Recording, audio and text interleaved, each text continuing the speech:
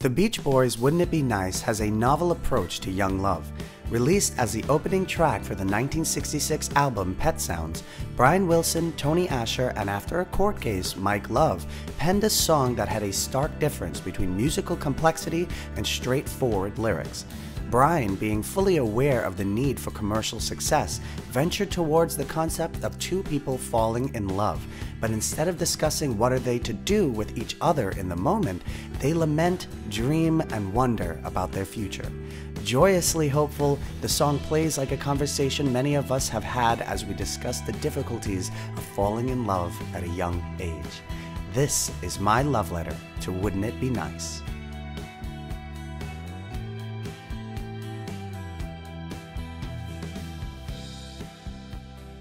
Okay, I thought we would begin with some nice graphics for the lyrics, but the melody is just so beautiful I just had to sing it. Wouldn't it be nice if we were older, then we wouldn't have to wait so long? And wouldn't it be nice to live together in the kind of world where we belong? Wow. Wouldn't It Be Nice has some of the most longing lyrics I've ever heard and speaks directly and unapologetically about the burden of being apart from the one you love. Brian Wilson says, "What children everywhere go through, wouldn't it be nice if we were older or we could run away and get married?" Wouldn't It Be Nice was not a real long song, but it's a very up song.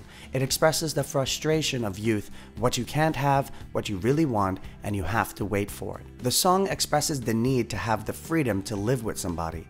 The idea is the more we talk about it, the more we want it. But let's talk about it anyway.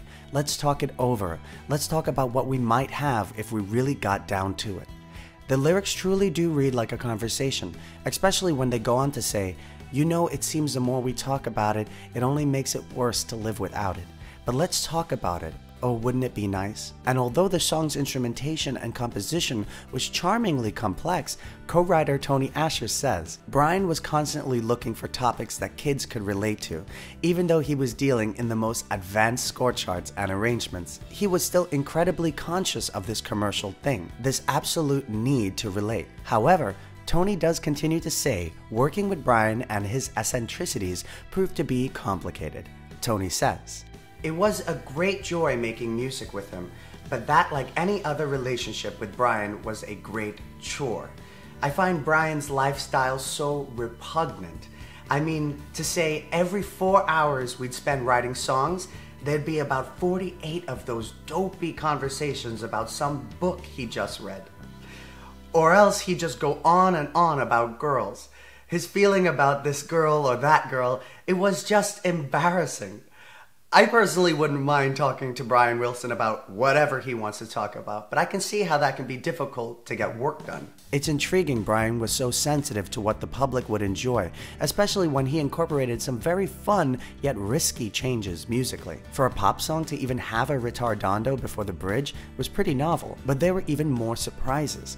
After Brian handed out the arrangement for Wouldn't It Be Nice, bassist Lyle Ritz noticed his assigned key was different than the rest of the musicians for the bridge. That would be pretty alarming for any musician, so of course Lyle thought it was done in error, but it wasn't. Brian is just a genius. Lyle says, "The rest of the band was in another key. I knew that was wrong, so during a break I looked at everybody else's music to see if it was a mistake, because you can't do that.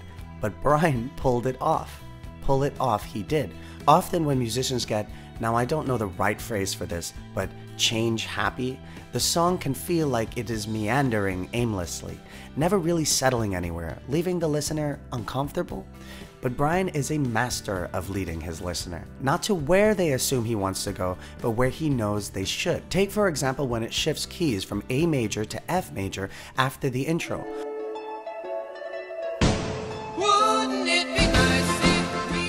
Although common in music like jazz, this immediately surprises the listener, helping us to realize we're about to go on a bit of a harmonic adventure. I love stuff like that. That is exactly what I look for in a song. I want to be pleasantly surprised. When it comes to recording, oh boy. For as eccentric as Brian is, he's also reported to be incredibly detailed when it came to his music and its recording, even attaining the nickname Dog Ears by co-writer and singer Mike Love, who says, Brian must have been part canine because he was reaching for something intangible, imperceptible to most, and all but impossible to execute. And Beach Boy Bruce Johnson recalls how grueling the recording process was. Bruce says, "We recorded our vocals so many times, but the rhythm was never right. We would slave at Western for a few days, singing this thing, and Brian would say, 'No, it's not right, it's not right.'"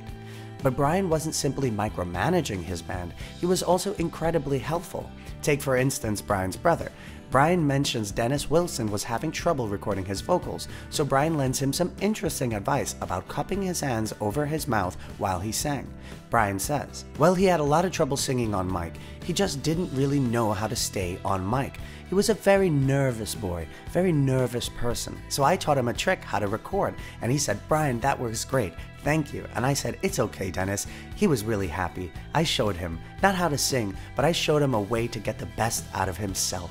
Just cup singing." Brian Wilson, above all to me, is exactly the kind of composer and musician I hope to become one day.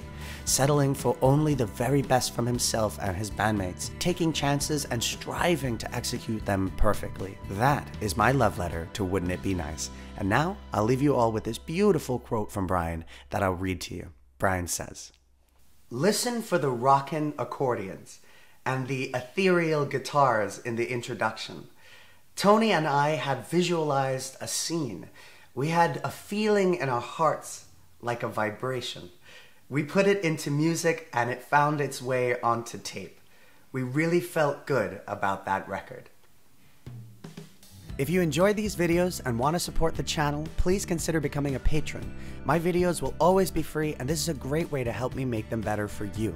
Check out my debut album, The Hollyhobs, on Spotify and Apple Music, and click the like button, subscribe, and notification bell because that is the best way to get notified when a new video is released.